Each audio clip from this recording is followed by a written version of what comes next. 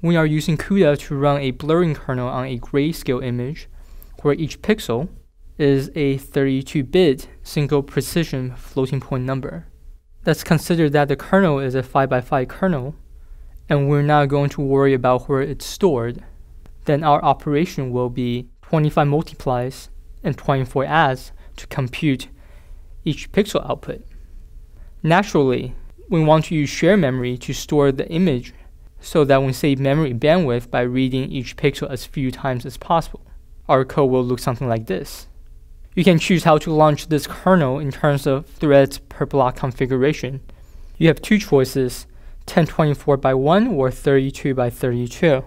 Both choices will feature 1024 threads per block. So the first question is, which one of these two configurations will require less global memory bandwidth? Please choose here. And the second question is, how much less? What is the ratio of global memory bandwidth between the kernel that uses more memory bandwidth and the kernel with less? In your calculation, please ignore the bandwidth required for the blur kernel and the bandwidth required for write back of VNU. And please enter your answer here.